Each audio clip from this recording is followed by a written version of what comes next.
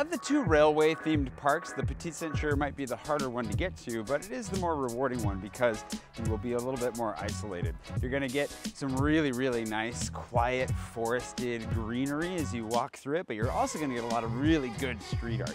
Some really interesting stuff, and if you happen to be a little bit more adventurous, you might also be able to hop a fence and find your way into the less than legal catacombs.